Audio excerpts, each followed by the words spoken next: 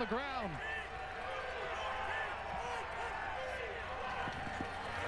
From his end zone. Stretching it for Ellingson, and that's knocked down. Dwight Anderson in coverage. Same sort of throw we saw early on to Rhea Jones, where Henry Burris was trying to throw it to his back shoulder and hope that Greg Ellingson would come back to it. But this time Dwight Anderson, who was in coverage on Jones on that play, is in coverage again. This time he won't allow the receiver to come back through his body.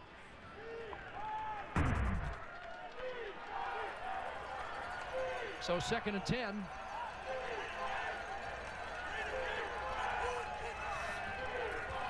Here comes the heat.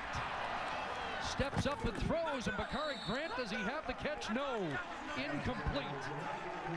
Whitney Tureen there, 2 and out from deep in Ticat territory. Well, and when you talk about the Hamilton Tiger Cats, Chris, running the ball more, and I think Ken Austin will probably see this too. Look at how the Saskatchewan Roughriders bail with a lot of their players and leave that hole right there just behind the line of scrimmage. And that's where, if you're going to play against a pass offense, you play coverage first, especially on 2nd and long. But that's where the odd, you hit them quick with a quick hitter or a drop play can surprise the defense. Well, does Josh Bartell have instructions to concede the safety?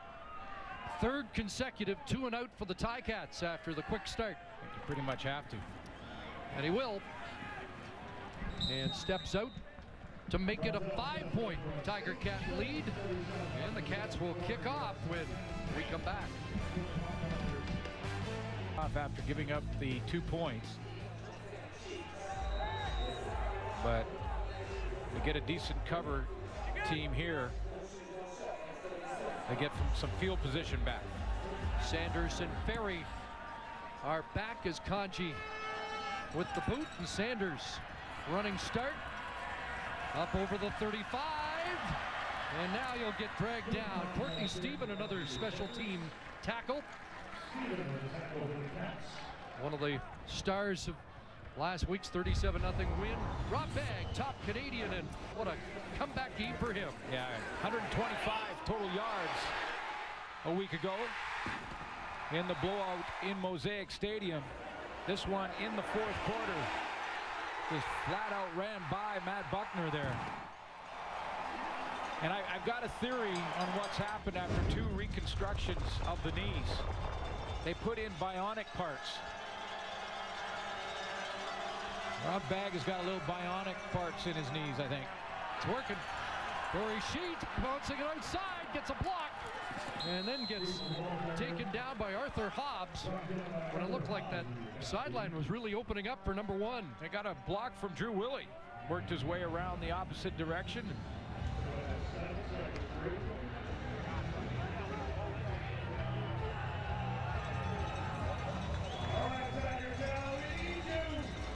So it's 7 for Sheets.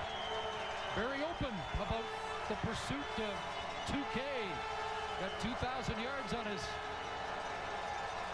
target. And straight ahead for what should be a first down. See where they mark it as he crosses midfield. There's a running set, running formation where Big Dan Clark comes on as a tight end for Corey Sheets to help him out there. He will move the chains and go first down. And they'll leave that tight end set on the field right now as Corey Chamberlain likes to get this out there. Played Dan Clark, who had a touchdown catch last week. 7 for 27 for Sheets so far, on pace for just under 2,800 yards. Flagged down.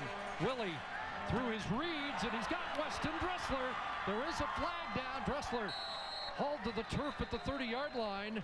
Let's find out if this catch will stand. What a reaction catch from Weston Dressler. He's kind of stumbling as he made that cut, working on Delvin Breaux. It's like too many men. Hamilton. Illegal substitution. Hamilton. That penalty is declined. First down, Saskatchewan. 24-yard Weston Dressler catch will stand. Play will stand, boy, and this is Drew Willie just showing you a little bit of his arm strength here. He puts his ball right on Dressler. He's gonna fight it off a little bit. Has to hook slide, come back, reacts to it, and pulls it down off his shoulder pad. First down, Hamilton 30. Willie looks for G-Roy Simon. Got it. Touchdown. Flag down. And does G-Roy Simon have his first Saskatchewan Roughrider touchdown?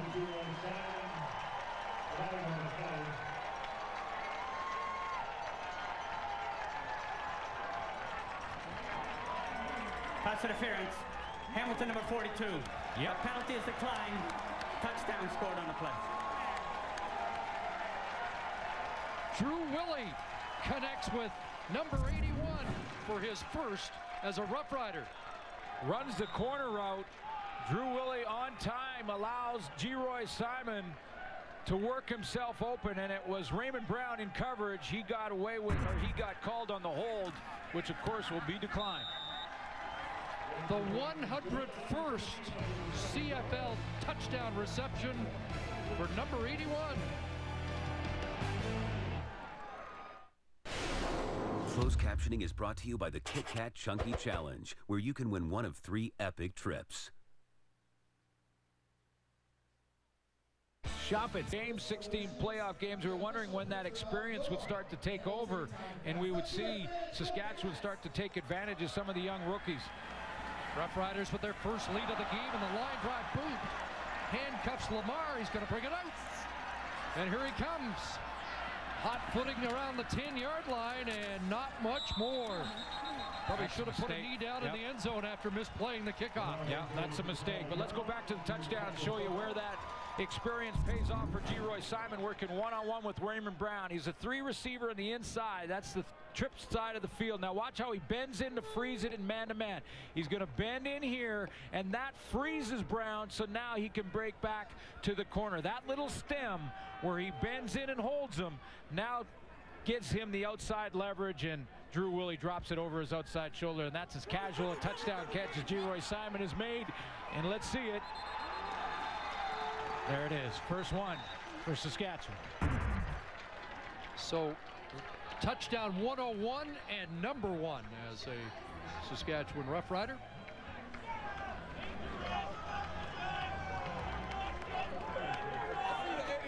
Injured Hamilton Ticat, and did that ball pop loose on Lindsay Lamar? The Rough Riders all celebrating here.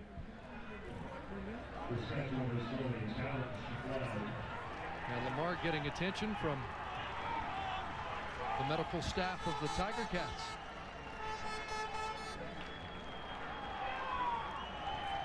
Well, let's take a look again. And there is a challenge, so the Rough Riders believe. Saskatchewan is challenging the ruling on the field that the forward progress was not stopped and the ball was out and fumbled. We'll review the play. First of all, let's take a look at when that ball came out of there. Now the ref mentioned that the forward progress was stopped or wasn't stopped, and that's what they're challenging. Boy, Greg Newman came across with the shot that I believe is what has shaken up Lamar. No, that's Levi Steinauer. Huge hit, 62.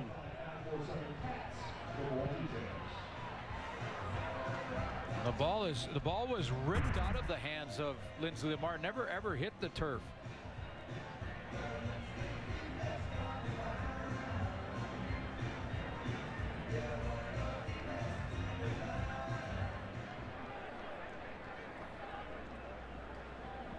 After review, the player's progress was stopped, whistle dead, and the fumble following. Ruling on the field stands. First down, Hamilton. Of more concern for Ken Austin is the health of Lindsay Lamar. Looks like the training staff is making sure they keep his head very still, and that's keep the neck immobilized. Yes, always an indication they're dealing with neck and back.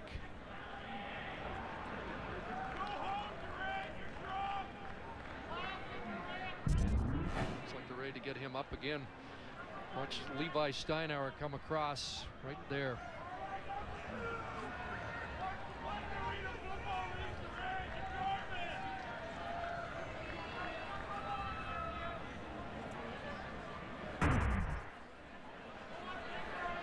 So they continue to work on Lindsay Lamar, and we'll step out for a moment.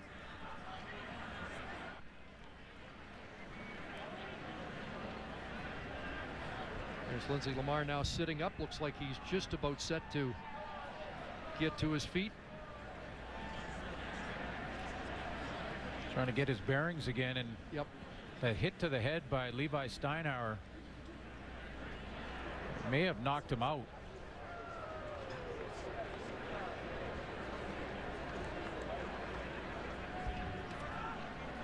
He's still trying to get his bearings before he gets up to walk off, so they'll have to go through the entire concussion protocol.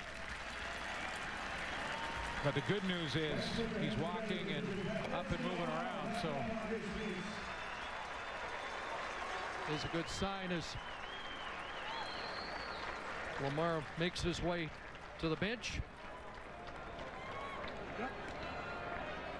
And a big part of Kent Austin's game plan in the rematch here. 4 carries for 27 yards and 1 catch for 17 in the first 19 minutes of the game.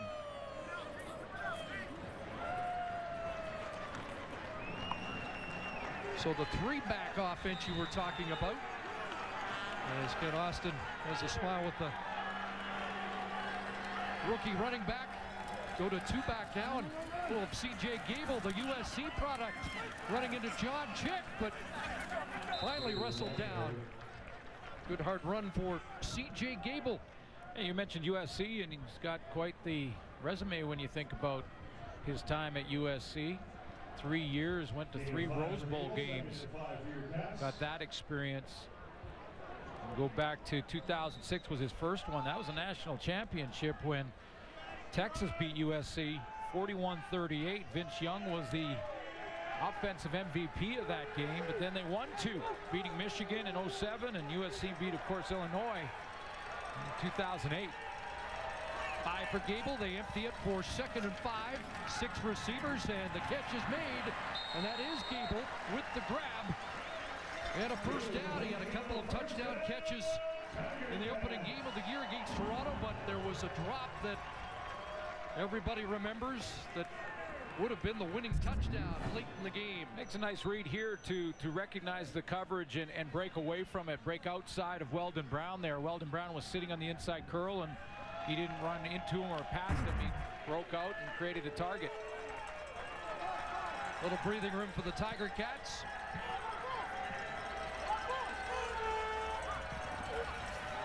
Fake to Gable, and now Burris steps up over the middle. Greg Ellingson running near midfield and across the center field stripe into Saskatchewan territory. 30 for Ellingson. Yeah, Ray Williams had a bead right on Henry Burris. I thought this was going to be Ray Williams' 6th sack of the Canadian Football League campaign. Watch Williams here come up the field, but a pump fake fools Williams, and after this play, he actually was limping back to the huddle. He kind of jumped up, slipped there, and he was kind of limping, getting back into that huddle. And Prince Miller is down and getting attention. Hamilton, number 82, after the first down had been gained. 10 yards, first down. Not sure how Ellingson could make an illegal block after the gain when he was the receiver.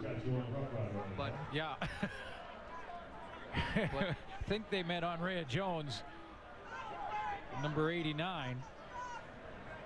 Well, let's take a look, because yeah, I don't think you can have the ball in your hands and be called for an illegal block. There's Andrea Jones up at the top. Now he turns around to block on Dwight Anderson. You see Ellingson in behind him, just holds on just a little bit too long. Looked okay. So Miller is up. Well, we couldn't see from that angle whether or not he grabbed the jersey. He must have.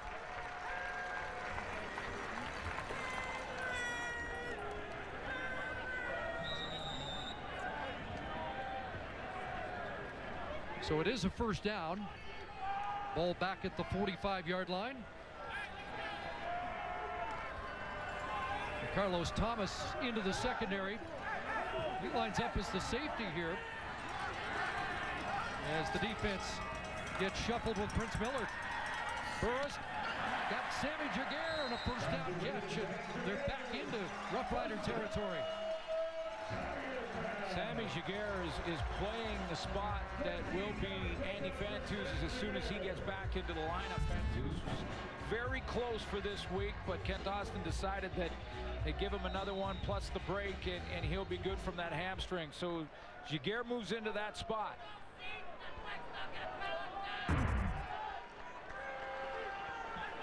Second catch for Giguère, 13 yards.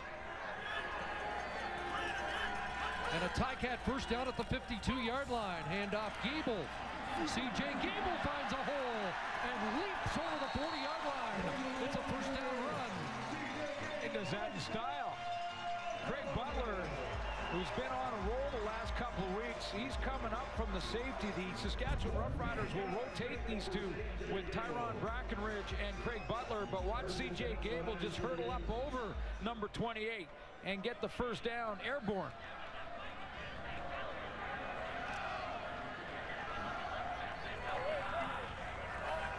So Diamond Ferry's moved out to the corner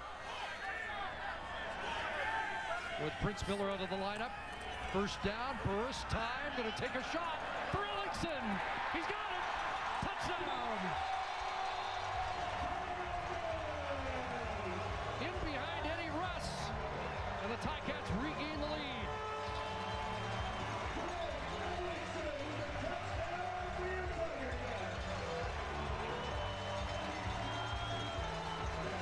First CFL touchdown for Greg Ellingson. Protection on the backside on the blitz from Craig Butler is going to help Burris have time to throw this football. Up over the top, puts air underneath it, and it drops in the bucket to Greg Ellingson working on Eddie Russ. So Russ had moved inside for Prince Miller, and Greg Ellingson puts that defense to sleep.